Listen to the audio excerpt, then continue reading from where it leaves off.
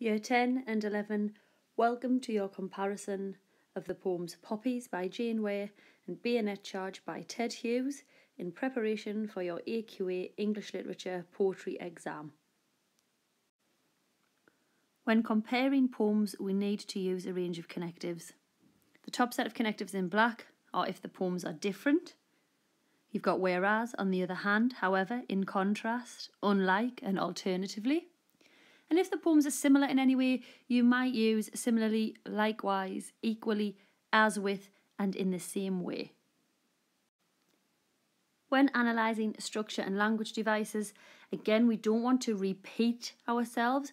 So here is a variation of the word shows. So use a few throughout your essay. You've got suggests, implies, outlines, highlights, describes, communicates, connotes, emphasises, reveals, displays, establishes, portrays, represents, illustrates, informs, means, conveys and symbolises. So try to use a range of those in your answer. This is the essay format that I would use. If this varies from what your teacher has taught you, then please do listen to your teacher.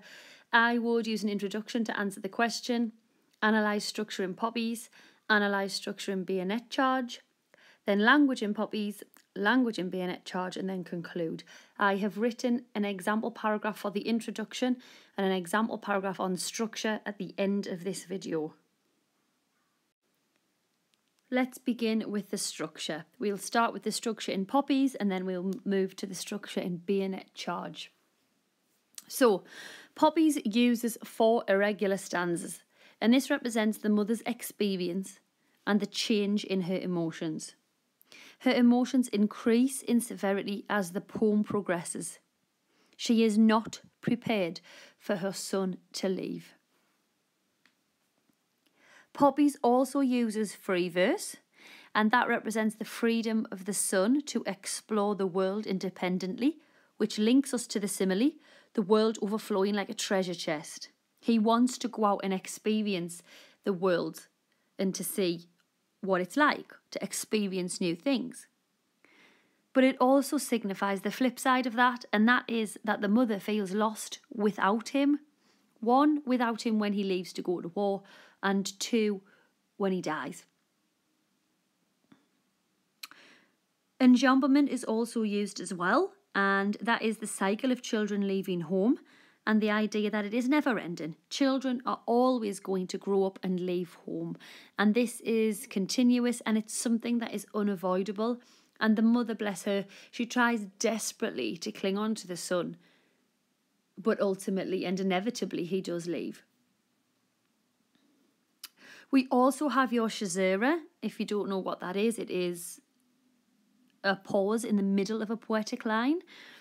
And your caesura is the mother trying to remain calm and composed. You know, when she's with him at the front door and she sorts his collar out and she gets all of the cat hairs off him. She's trying to remain calm and composed, but she breaks down.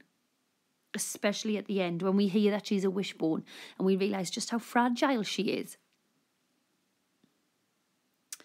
And also in Poppies we have a non-chronological order which is used to show us that the mother keeps remembering the past and bringing up the memory of her son as a child. And when we add that to the fact that you have a mixture of the past and the present tense, we'll say that again, there's a mixture of the past and the present tense which represent the memories she has, but also the idea that time has moved on, but she can't because she's trapped. She's trapped in this loving memory of her son as a child playing. Okay, we will now move to structure in Bayonet Charge. A Bayonet Charge begins in media res, and that means in the middle of. So the reader, we, are plunged into the action. And it's much like the soldier going over the top. He's thrown into the action. He runs over the top of the trench without thought. And you've got this immediate sense of urgency.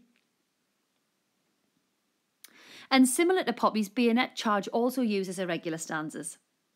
The first and the third stanza are full of action. But the second stanza slows down the pace of the poem. And the second stanza slows down as the soldier thinks about his actions and the fact that he realises what is happening. So, you know, you can imagine he's ran over the top of the trench without thought. And then when we get to stanza 2, he realises what's going on and it seems unreal. You've got that quotation, in bewilderment then he almost stopped. And you've got a hyphen there, which is your caesura. And that represents his confusion. He stops in the middle of the battlefield as if to, oh my God, what's happening? You can imagine that's what soldiers would feel. And much like Poppies as well, we've got free verse. It's the lack of order in the emotional charge of the soldier, as we said earlier. It's like he doesn't give it a second thought. He runs over the top.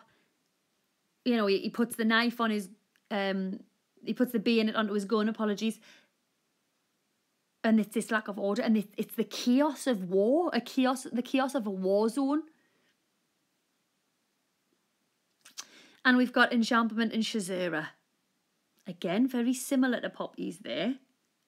And your enjambment and your caesura further emphasise the contrast between the soldier's movements, i.e. running, and his thoughts and fears. And the enjambment in stanza 1 mimics the action of running. And we've got, as I say, we've got this fast-paced urgency. But your caesura causes a sense of confusion and conflict because it breaks up this flow. And it also gives a sense of halting breathing. Like a... Okay, so your caesura is hugely important in bayonet charge.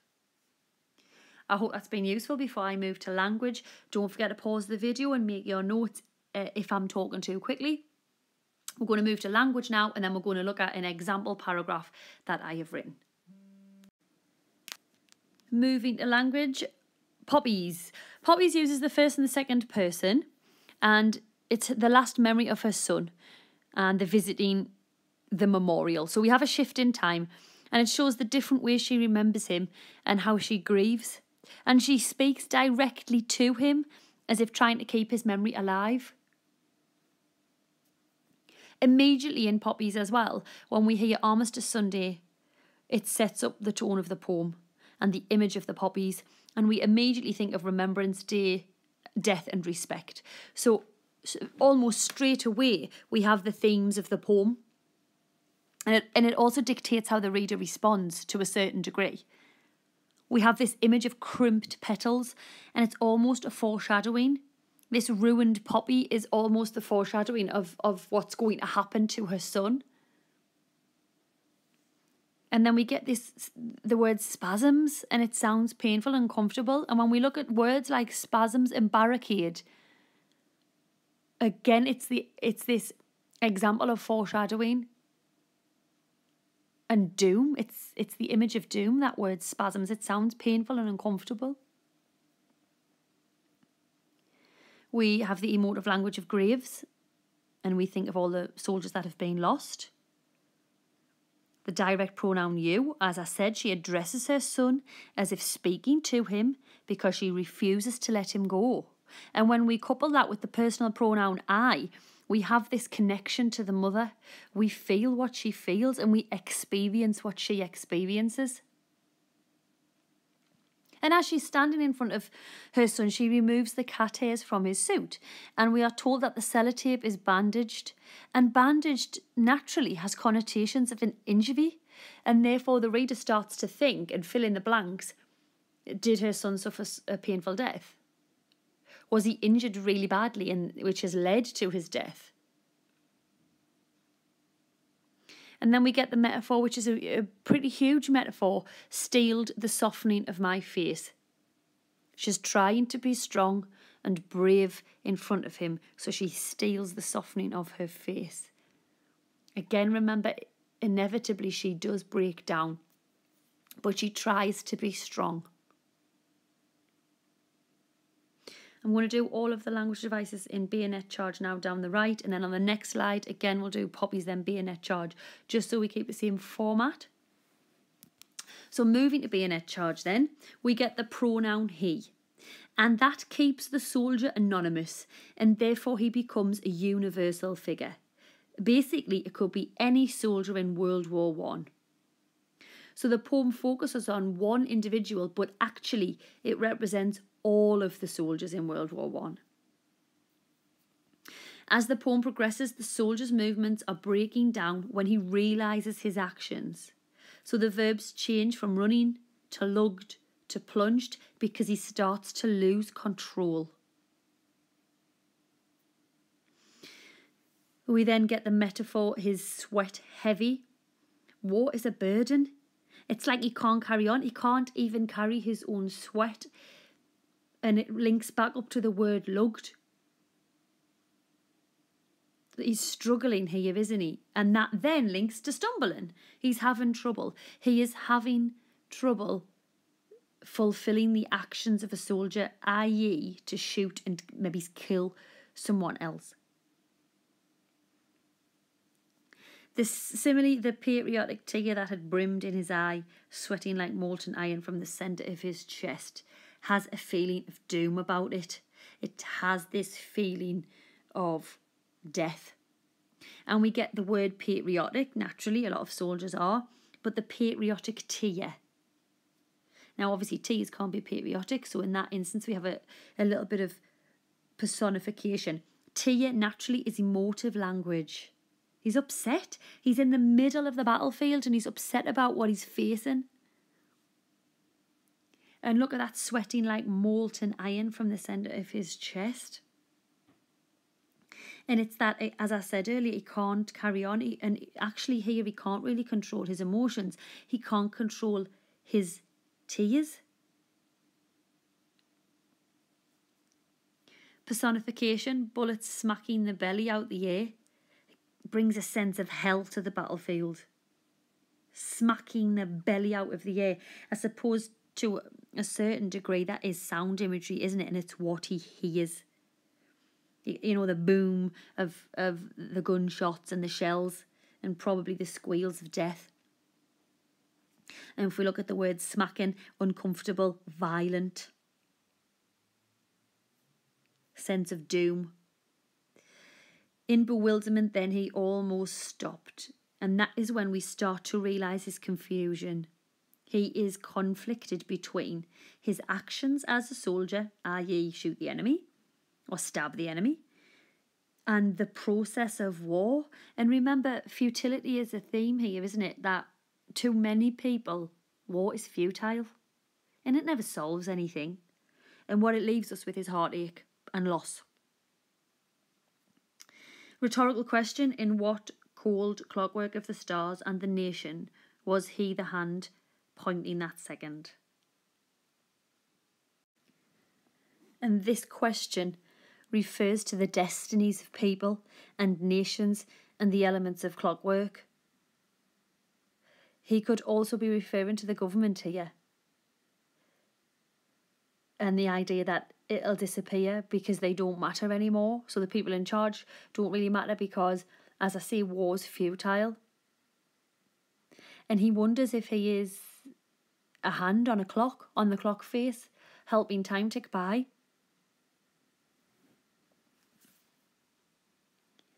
I suppose to some degree as well, it's his insignificance.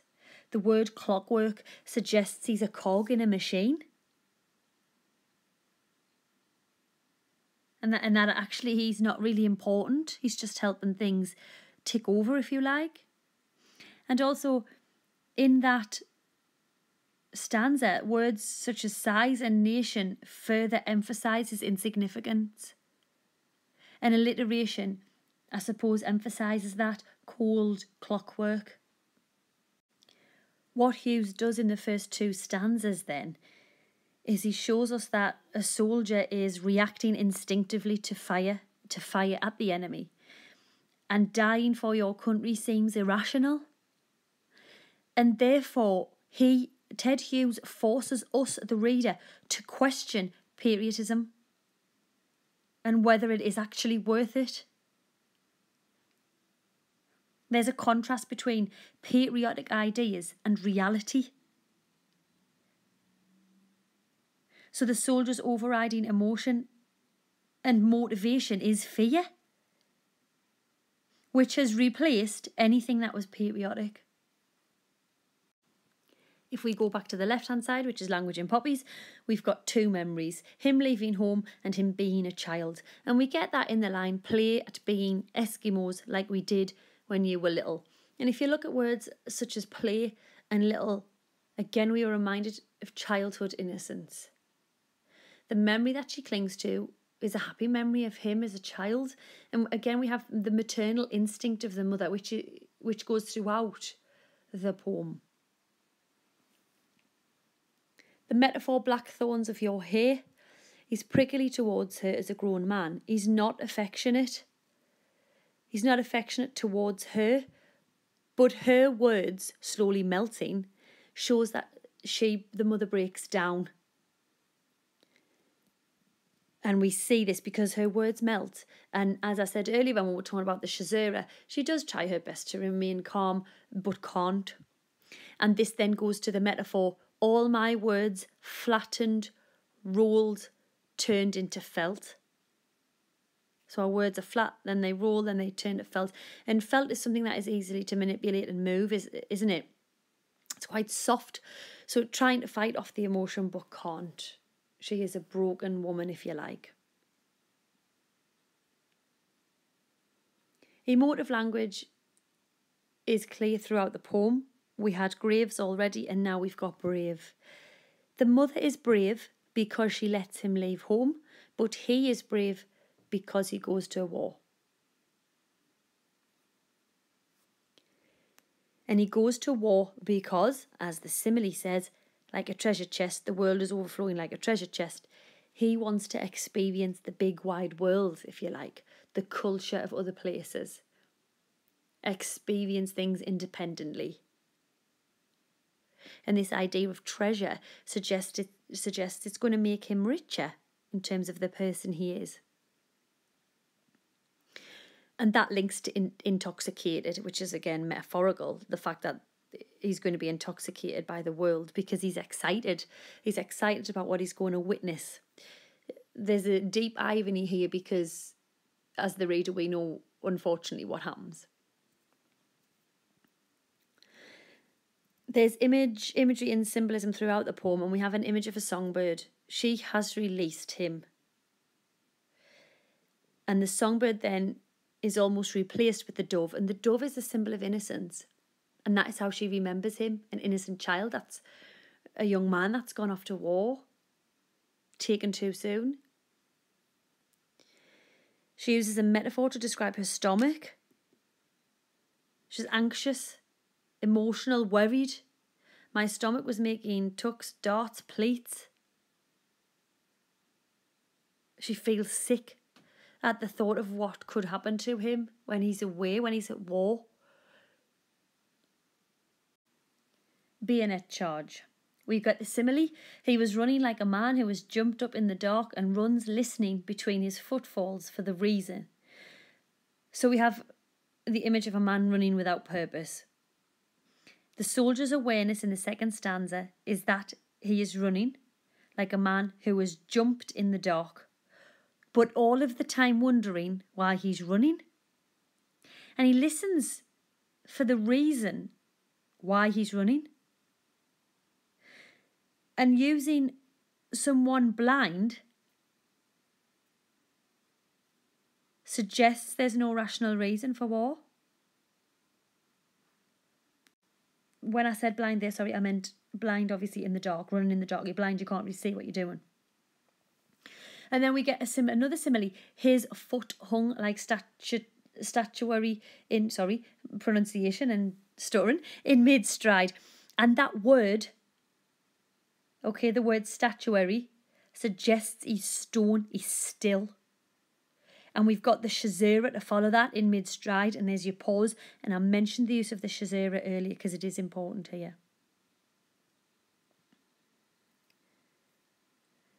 The second stanza, as I said, pauses the action because the soldier wonders why he's there. What is he doing? And we've got a lot of enjambment in this stanza. And it creates chaos and a haphazard effect. which represents the soldier's urgency and desperation as he stumbles forward.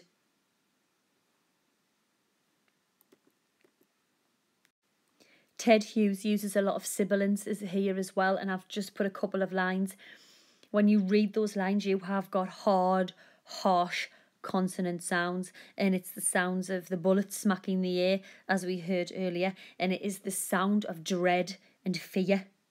In what cold clockwork of the stars and the nations was he, the hand pointing that second? You can hear the harsh consonant sounds, and as I say, that's the sound of fear, the sound of dread. We get imagery in the last stanza of the hare, and it says, threw up a yellow hare that rolled like a flame and crawled in a threshing circle, its mouth wide open, silent, its eyes standing out. So it's a simile and it's imagery. And the scared hare, I suppose, parallels the soldiers. And we've got some alliteration of the letter C and the word threshing. And we know that threshing is a machine used for harvesting, but actually it suggests pain here.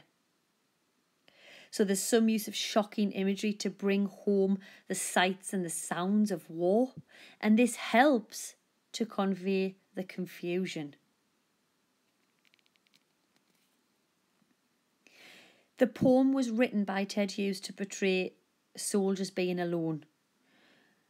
And via this hare image about its mouth wide open, silent, its eyes standing out, the soldier's dilemma is emphasised. After hesitation, he decides to fight because he's been persuaded by a kill or be killed scenario.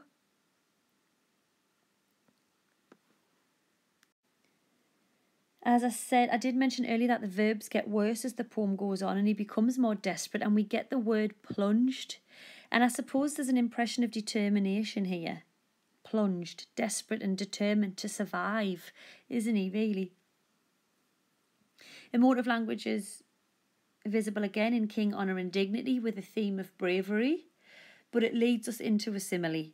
We get king, honour, human dignity, etc. dropped like luxuries in a yelling alarm. It's like he's been reduced to a basic level of existence. He attacks out of desperation, not out of moral principle, which is interesting to consider. And the word etc. suggests that men join up for patriotic reasons, but none of those things, king, honour or human dignity, matter when you are in the middle of a battle. And this list is the list of reasons people fight: king, honour, human dignity. But actually, by using the word etc., Hughes suggests that any other reasons are not worth listing. It's not worth it. Again, which goes back to the theme of futility. Is war really worth it?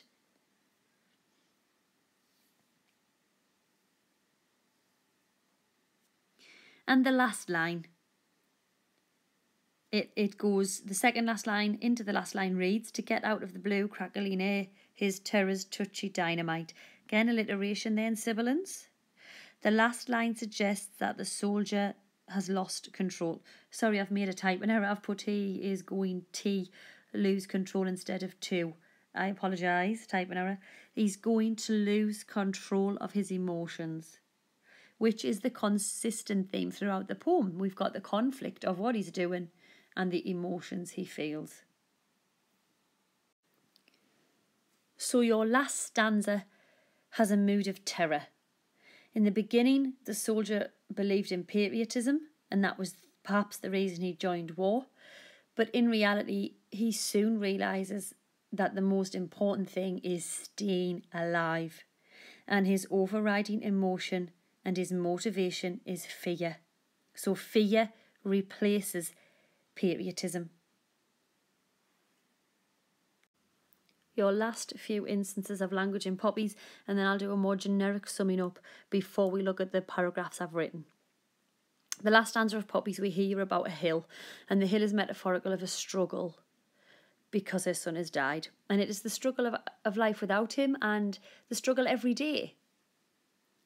And we know that she feels grief as she traces his name in the gravestone. We then get the simile like a wishbone, and this presents an image of her being fragile.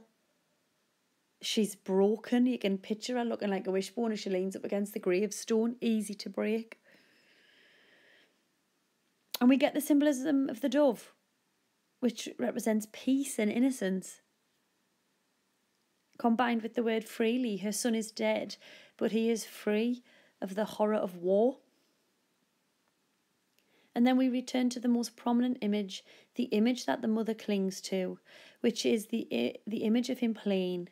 She hopes that she'll hear him playing again, and we know that that hope is futile and pointless.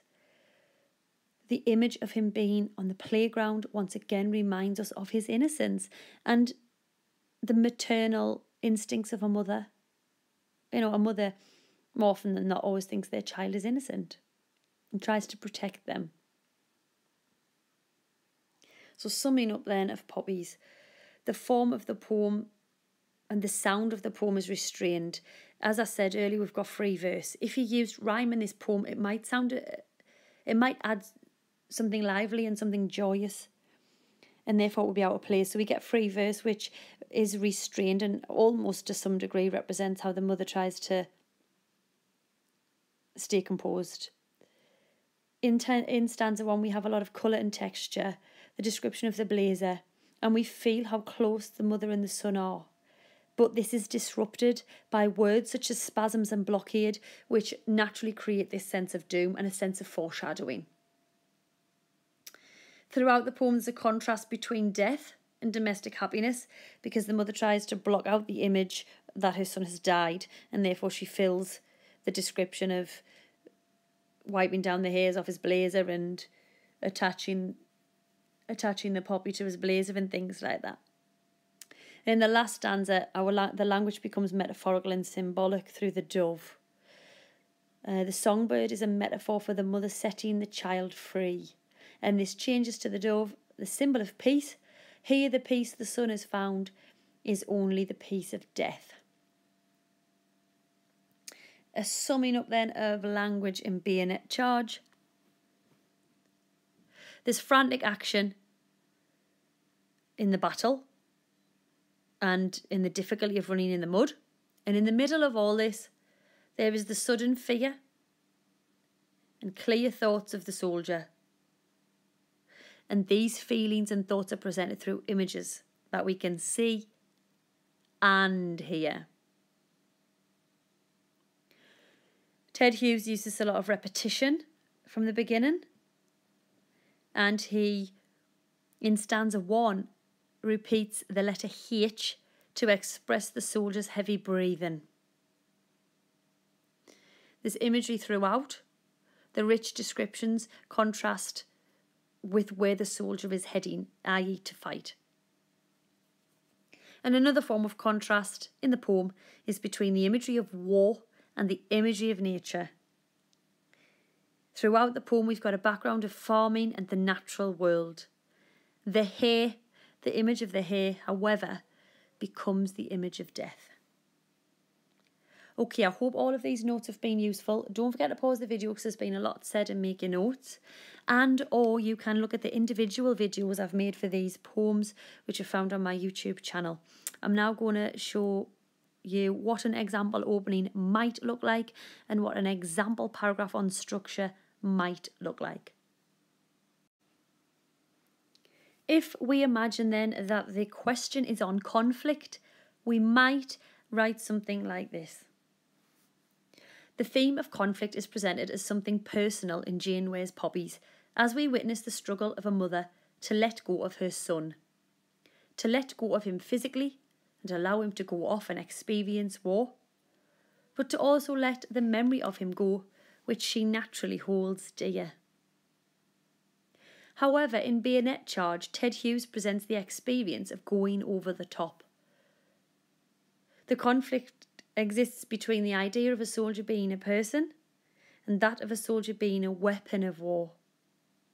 Additionally, we are also presented with the conflict the soldier faces, that of his own actions and the whole process of war. Your section on structure might read like this. Jane Weir utilises 4 irregular stanzas, and this represents the mother's experience and the change in her emotions, which increase in severity as the poem progresses. The conflict of letting her son leave and wanting him to stay is clear throughout the poem, and the maternal instincts of the mother are ever present. Moreover, Weir incorporates enjambment to symbolise the cycle of children leaving home and how it is a never-ending process. This device, coupled with the caesura, outlines how the mother wants to halt this process but inevitably fails. Also, the caesura displays the mother's attempts to remain calm and composed, but ultimately she breaks down. Using a non-chronological order conveys that the mother is remembering the past, and this combination of the past and present tense presents a conflict between her memories and the present day. The idea that time has moved on, but the mother cannot. She is trapped. Whereas bayonet charge begins in media res, meaning in the middle of.